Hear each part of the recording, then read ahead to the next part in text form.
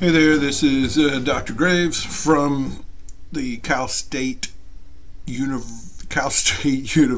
at Northridge Geography Department. This is a video tutorial designed to help students create a field map survey instrument that they can use or create for other people to use to collect data in the field in which they are trying to create a typology or a categorization system for neighborhood characteristics. So the first thing you need to do is to go to ArcGIS Online and sign yourself in. I'm in an incognito window so you can see the whole process. My students are at CSUN, so it's CSUN GIS is our organization's URL. Click continue and then click California State University Northridge to bring up the login sequence.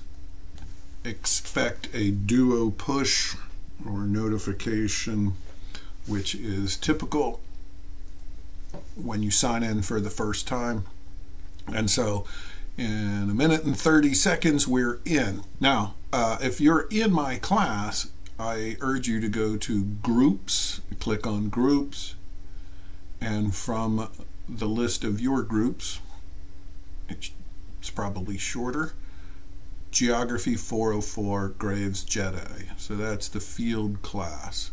Within this, click on Content, or if you see this redlining walking tour, just go ahead and select that. But that's what we're going to do. We're going to open the redlining walking tour map. So click on the link. It is a feature layer, and what you need to do is to create your own hosted feature layer. I'm going to click open link in new tab here. You don't have to do this. I want you to see basically what this map looks like.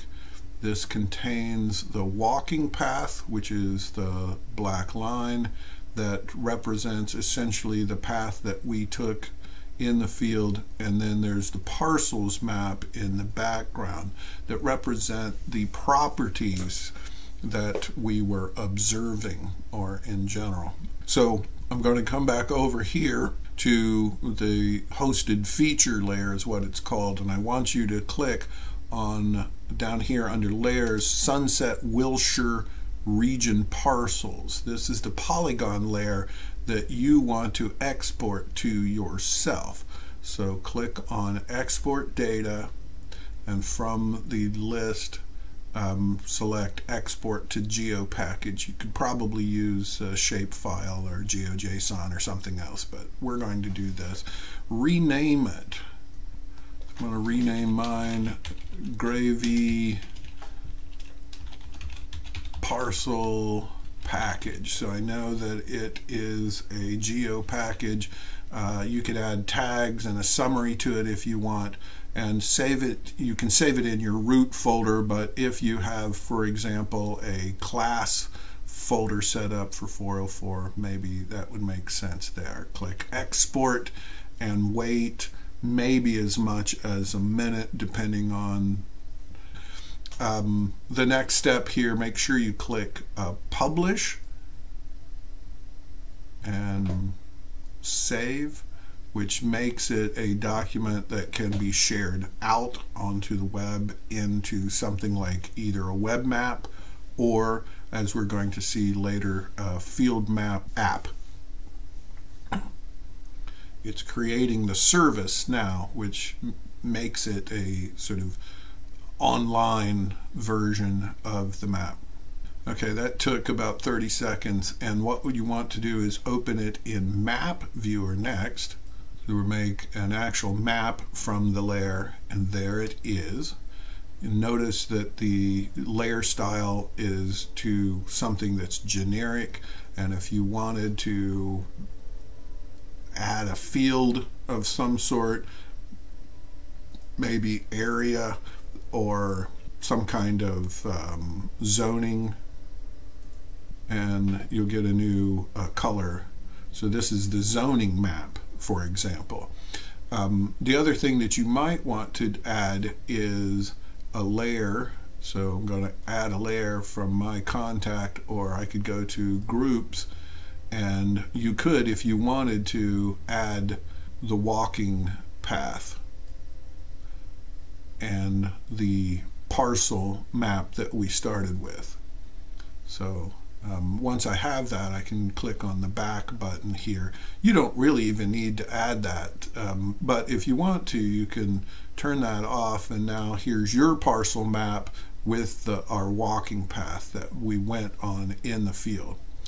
The key here is to save at this point. So over here is the save and open button, save as, and you're going to call this perhaps your last name. I'll call mine Gravy, and don't put an apostrophe S in there, by the way. Gravy redlining data map, something to that effect. Call it whatever you want, and you can add a summary map for collecting field data about properties, and save it. Okay, so now that this has been saved, we want to open it in field maps. In order to do that, we need to click on in the upper left hand corner on these three lines and go back to content. At the top of your content list should be your most recent creation, which is the web map. I called mine Gravy Redlining Data Map. Click on the link, and we want to open this in Field Maps Designer. So click on Open in Field Maps Designer. Field Maps Designer allows us to create a survey that people can use in the field map apps. So that survey is called Forms. So click on that,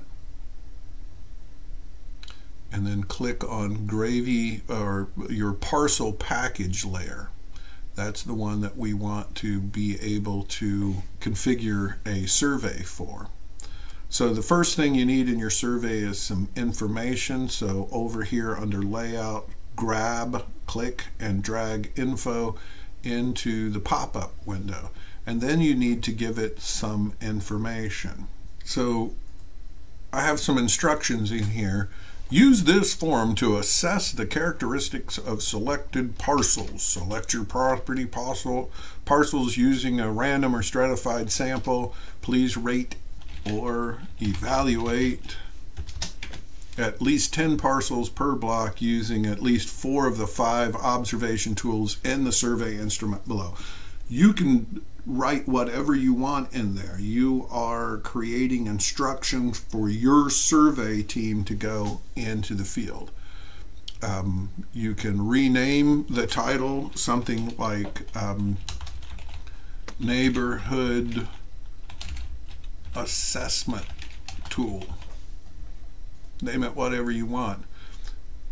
Click Save, and it's going to give you an error down here at the bottom, unable to save, and the reason is because it doesn't have a global ID, but now it does, and so you can click Save to Map, and the form is now saved. Now click back down here, and let's add some other stuff.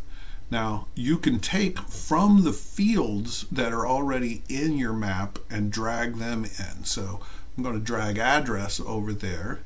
And so when you're standing in front of an address and you click on the point or the parcel on the map, you'll be able to see the address. I don't want this to be editable, so I'm going to click on it and uncheck editable, and you may give your surveyor some indication, something like make sure you are assessing this address So they will know when they're standing in front of there that that's the correct address. Now, this is the important part, which is I want you to include several different elements in your data collection form.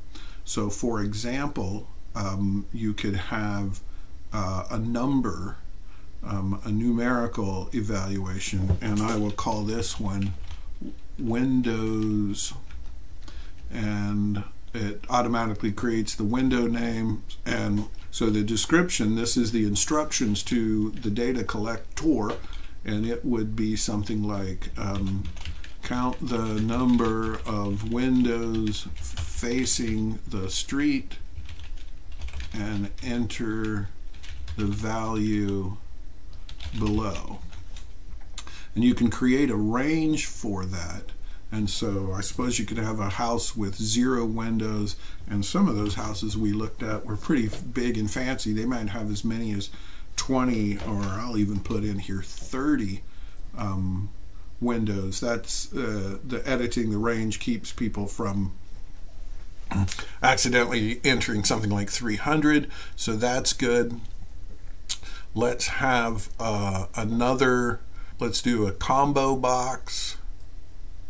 And with the combo box, that would be something like cracks in sidewalk, and description, count the number of, and we'll create a list, and we'll call that smooth for no cracks. And we can add 3 or 4 of these, maybe 5. It's sort of a liker style thing. Minimal, average, above average, crazy sidewalk, something like that. Click continue, done, and continue. And now they have a drop-down menu. Remember to save here once in a while. And let's add one more. I click down here. And let's add some radio buttons to it. And we might add one other field. So this one is the type of car in the driveway. Again, something you probably couldn't quite use, but it's a good example. And then we could create a list of car types. Ford, Volkswagen, and let's get fancy. Put a Ferrari in the driveway. You get the point. Click continue, and now you have, at least there's 3. I'd like you to have 5 different ones in there. Make sure that there's at least a numeric one, a kind of drop-down menu one, a radio button type, and you can also use a single line or multi-line sort of open-ended question if you want. Experiment with it a little bit, but when you're done, click Save to the map. And now your layer will have these new variables baked into the tool. The last thing that you need to do here after it's been saved is to go to sharing, and you want to turn the sharing on with at least the organization or temporarily with the public so I can see it. For your assignment,